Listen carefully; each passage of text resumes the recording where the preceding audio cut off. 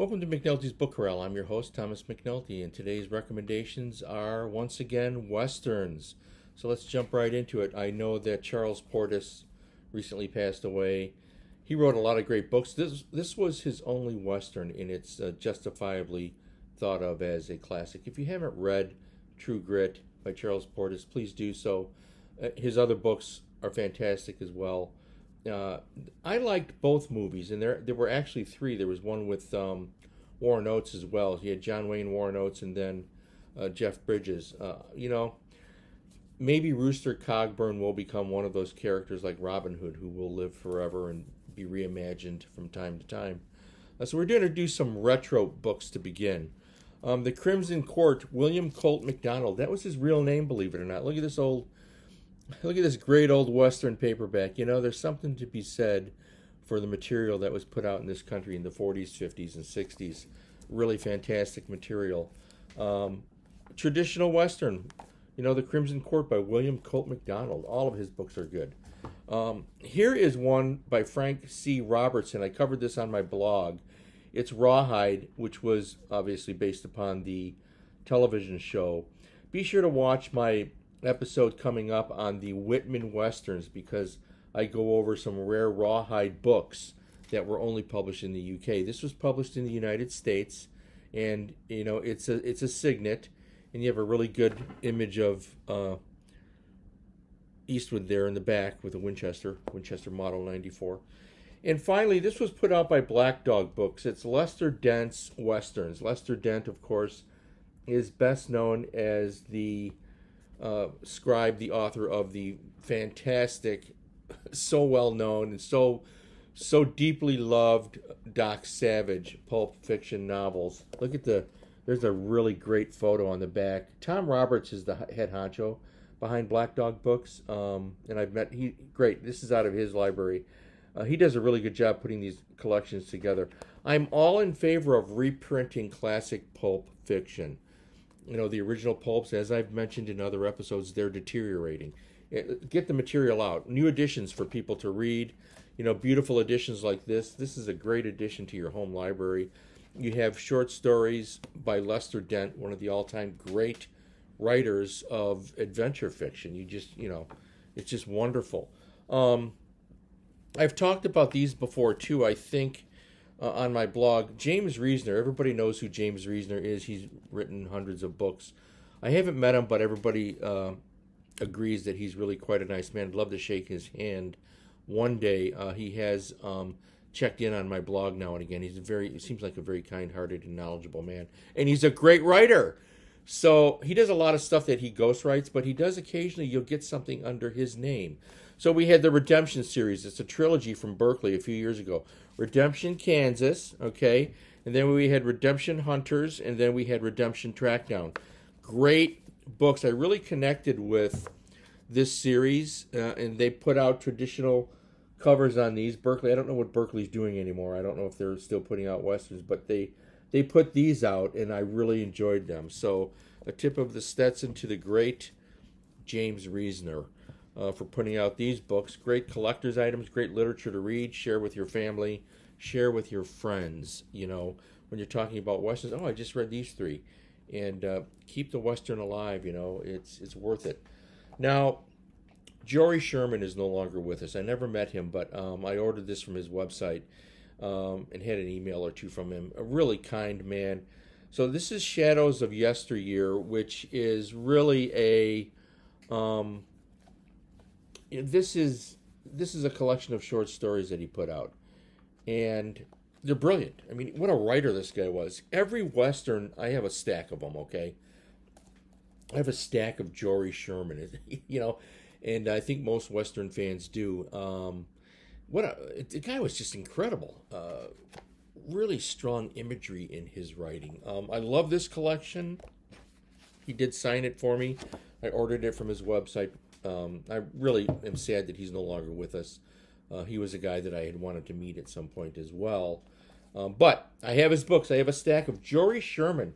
Check him out on Amazon. I think he has stuff on Amazon still, and also there are plenty of material that you can find on eBay. All right, now, Here's a new one. It's called The Scarred One. What a great title that is. By Tyler Boone. Now, Peter Brandvold reviewed this on Amazon, and when I saw Peter Brandvold's review, I thought I'd buy it. I hadn't read any of Tyler Boone's Westerns. Tyler Boone, I don't think this is a secret. This is really a fellow named Charles Gramlich. I have never met him. I have read his blog. Seems like a really nice guy, interesting guy. But the thing that counts for me is he's a great writer, and he writes great Westerns. So I'm late to the dance on Tyler Boone, but now that I read The Scarred One, I will be reading more. Excellent, absolutely excellent novel. I can't recommend this strongly enough.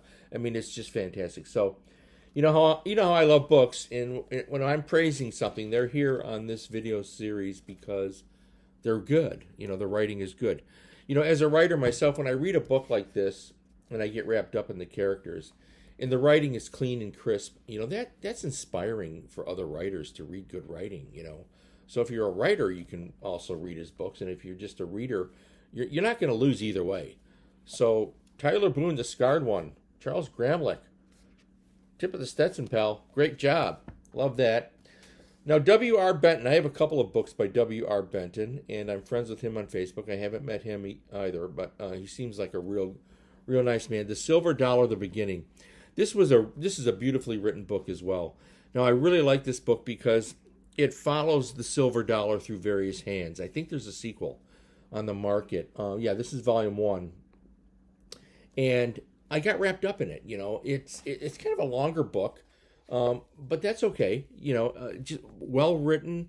You know, and I like the unique take on following a silver dollar through the hands of other people in the Old West. So you get this mosaic that comes together to form an epic. Great piece of writing, W.R. Benton, right there. So you can check him out on Amazon. Be sure to check him out.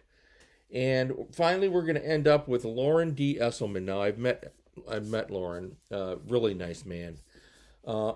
Journey of the Dead. Now, he has written dozens of Westerns. He writes his detective series and so forth.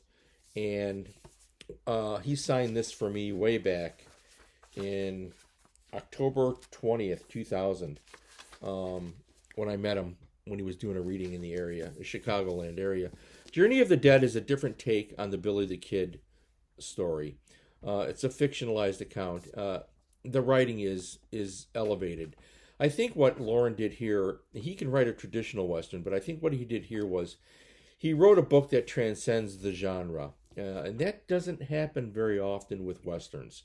And when it does happen, as it did with Journey of the Dead, it's kind of fun to read. You know, it's exciting as a creative writer. Creative writers, again, can learn from this type of material. I'm not going to talk about the plot. You know, I want you to discover the book for yourself. I think it's a masterpiece. And you've heard me say that before. You know what? Hey, guess what? There's a lot of masterpieces out there, and we're lucky to be living in a world where that's the truth, especially when it comes to Westerns, the greatest genre. Westerns are the greatest genre out there. It's America's genre. The Western belongs to us, and it's part of our nation's history, you know. So now I want to end it with a tip of the Stetson to Jo Johnstone, who is the niece of William W. Johnstone. She keeps the brand alive, and they put out books every month. So here's current recommendations from this. Shotgun Johnny, William Johnstone with J.A. Johnstone. Joan Johnstone's keeping the brand alive. It's branded material. You know what I mean by that. And then this series here, Riding Shotgun, which is the new Red Ryan series, and its sequel, The Backstabbers. These are brand new on the market. So we're talking current, fresh off the presses. William W. Johnstone may be gone, but thank God his niece Joan is doing such a superb job in keeping this brand alive with a wide variety of titles, working with different authors behind the scenes, and the books are excellent. There's not a lot that comes out of the New York publishing industry right now in relation to Westerns. So whenever I can see great books like Shotgun Johnny, you know, I buy them.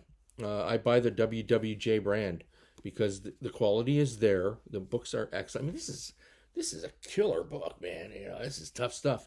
So check out those. You know, you can find these in Walmart.